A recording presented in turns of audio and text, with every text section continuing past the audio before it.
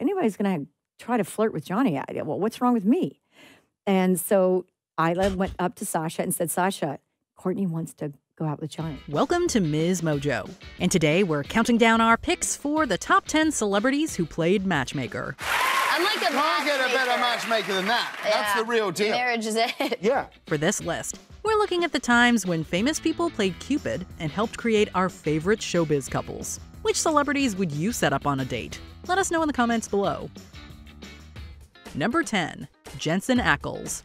A pair of good friends that worked together on Supernatural made their already solid friendship even stronger thanks to a little matchmaking. I just wish that I had been there to see it.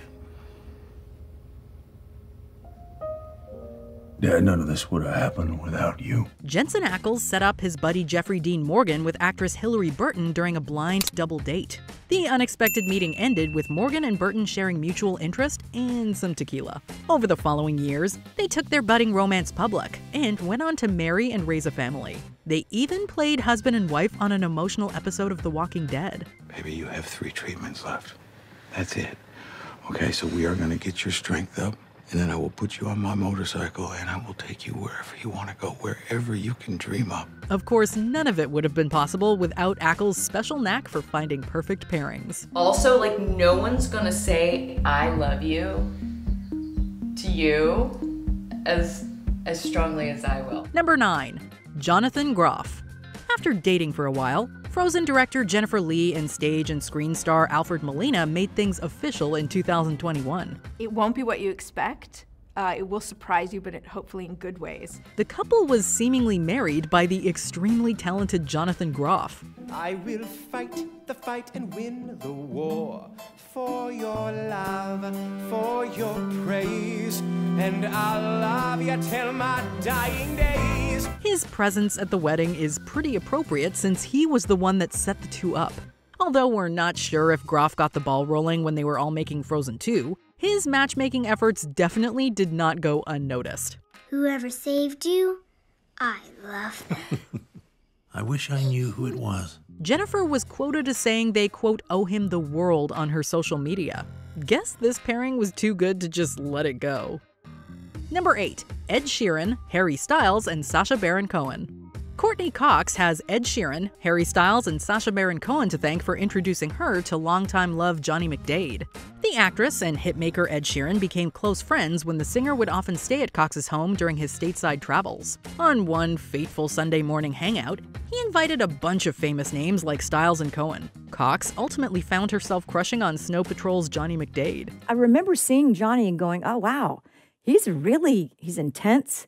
He's got those eyes, and he was playing the piano, and I thought, oh, he's really, really handsome, but I didn't do anything about it then. Upon seeing she was a little nervous about approaching, Cohen broke the ice with a joke, while Styles pushed McDade to follow through. Harry Styles was in the conversation, and Harry's like, if you don't ask her out, I think he threatened to do something crazy. I forgot what it was. It was pretty bad, but their direct actions and Sheeran's invitation led to McDade and Cox going out and starting a strong relationship.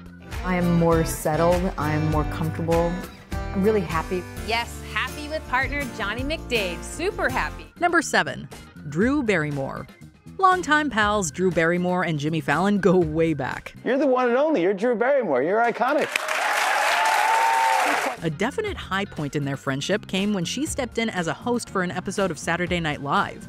During the episode, she brought along her friend and Flower Films colleague Nancy Juvonen. Barrymore took time backstage to introduce Juvonen to the comedian and future late-night host Fallon. She and Jimmy were practicing a sketch, and I went in, and I kind of crept in quietly, and all of a sudden, Jimmy goes, "Hey, Nancy, you're Nancy? Hi, it's so nice to meet you." All three would come together again for the movie Fever Pitch. Ironically enough, Barrymore and Fallon were playing a couple. But Juvonen was still close by because her production company was fittingly producing the movie.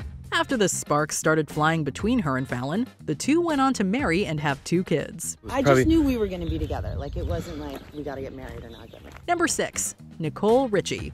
After former The Simple Life star turned fashion designer Nicole Richie married Good Charlotte's Joel Madden, she helped her brother-in-law Benji Madden find his soulmate. It felt more to me like a jail cell, a penitentiary. Sometime around 2014, she introduced him to the one and only Cameron Diaz. Eventually, the couple said their I do's in 2015. When Diaz retired from acting, she split her time between various projects and raising the couple's daughter Radix. Benj puts her to bed. Like, he's so good. He's like such an amazing father. I'm so lucky. Richie has gone on record saying that she is totally, quote, responsible for matching up the couple. We're sure Cameron and Benji are deeply grateful she did. It's the best thing that ever happened to both Benj and I. We're just so happy. Number 5, Chloe Grace Moretz. When singer Meghan Trainor was single, she never shied away from asking to be set up. Because you know I'm all about that bass, no trouble. Little did she know that one meeting with an actress would lead her to find the love of her life. Chloe Grace Moretz thought that her longtime friend Daryl Sabara would be the perfect match for Meghan Trainor. She said she really wanted to meet a good guy. I knew Daryl really well from when we did a play together. Right. And I set them up, and they're engaged to be married. It turned out that this instinct was 100% correct. After Trainor and Sabara went bowling together, their romance took off. The former Spy Kids actor and All About That Bass musician went on to marry in 2018. A few years later, the couple had a son, Riley. The next time you hear Trainor's song Marry Me, you may think of the time Moretz introduced the singer to Sabara. Won't you marry me today? Number 4, Billy Porter. It was a match that was made in Broadway heaven. You wanna get ahead? Yes.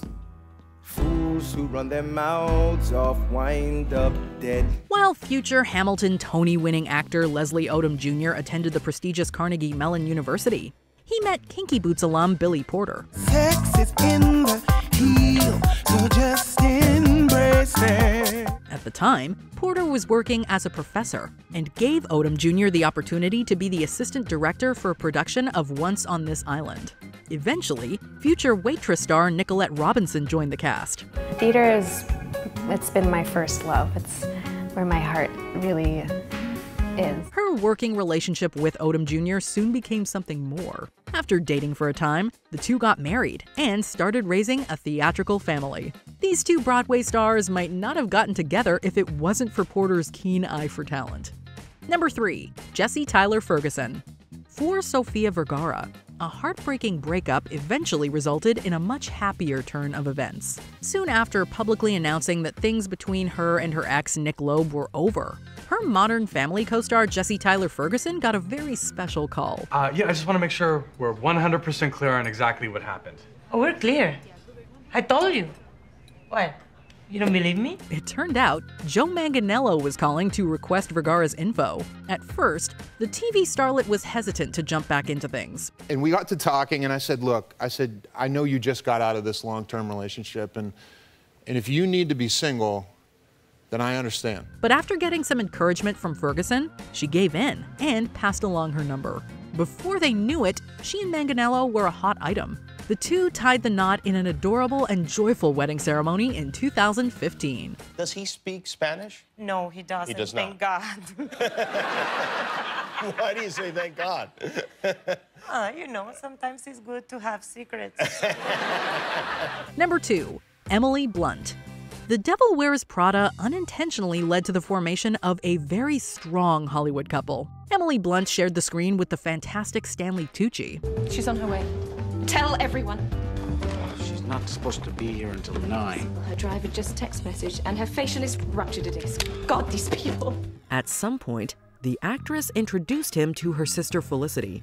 But nothing moved forward at the time because Tucci was married. Unfortunately, he lost his wife Kate Tucci. But after grieving his loss, the actor reunited with Felicity Blunt at her sister's wedding. This chance meeting developed into a strong and heartwarming pair. She loves to cook too, and that's how we sort of met and fell in love through. Well, we met actually through. You wooed her by cooking for her. No, not really. No, she in a way wooed me by telling me how much she loved to eat. While together, Tucci and Felicity Blunt have overcome health struggles and raised children. The strength of their powerful bond might even make Miranda Priestley shed a tear. I don't really care what anybody writes about me. Before we continue, be sure to subscribe to our channel and ring the bell to get notified about our latest videos. You have the option to be notified for occasional videos or all of them. If you're on your phone, make sure you go into your settings and switch on notifications. Number 1. Haley Steinfeld. After collaborating with Joe Jonas and his band DNCE, Haley Steinfeld got an interesting text from her good friend Sophie Turner. The Game of Thrones actor was intrigued by the musician. Steinfeld would later admit that she wasn't the one who introduced the two. However, she did encourage her friend Turner to keep meeting with Jonas. In 2019, the pair got hitched in a spontaneous Las Vegas ceremony attended by famous pals like Diplo and the other Jonas brothers. Your wedding photographer was Diplo, is that right? Well, we didn't choose him to be our wedding photographer. He just kind of decided to live stream it. They followed that event with a full wedding ceremony a few months later and welcomed their first child in 2020. Who knows what would have happened if Steinfeld hadn't put in a good word for Jonas. This is post-meeting me. I actually picked out the costume for him and I did his hair. I thought that's how he wooed you. Yeah. Do you agree with our picks? Check out this other recent clip from MsMojo. And be sure to subscribe and ring the bell to be notified about our latest videos.